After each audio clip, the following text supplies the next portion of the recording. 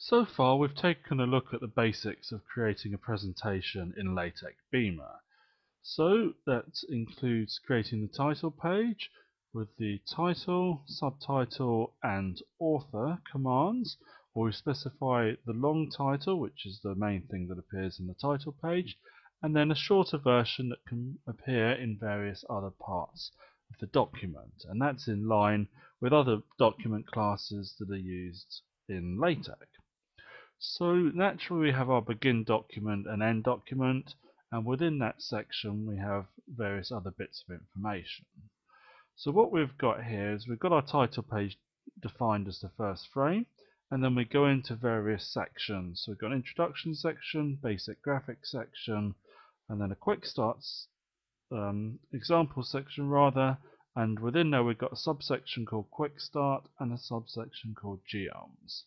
So this is the basic structure that lays out our presentation, and within each of those sections and subsections we have various frames with their titles. At the moment this is just a skeletal outline of what the presentation might look like without any information on the actual slides.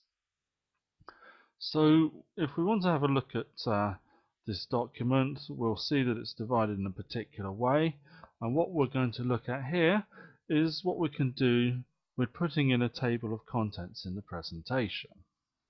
So we can make use of the table of contents command within a frame, and if we put that separately, then the table of contents will appear on a particular frame in that specific place. However, what we might be interested in doing, especially in longer presentations, is to have a recurring table of contents.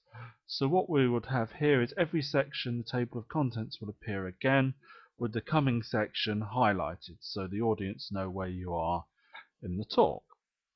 So we make use of the at begin section command, and within there we have the frame that's going to appear at the start of each section. So if we try and take a look at this document,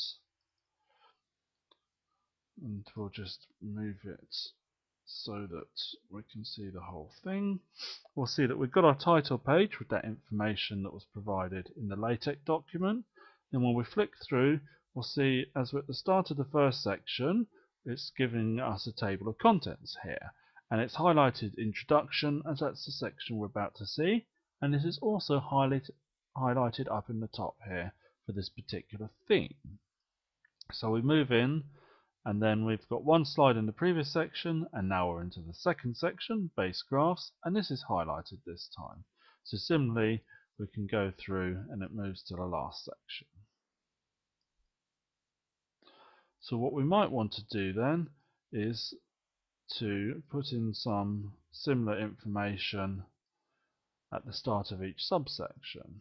So what we will do here is to uncomment these commands here, save our document, and then create that PDF file. So we run it a couple of times to ensure that the various formatting is as we wanted it to be.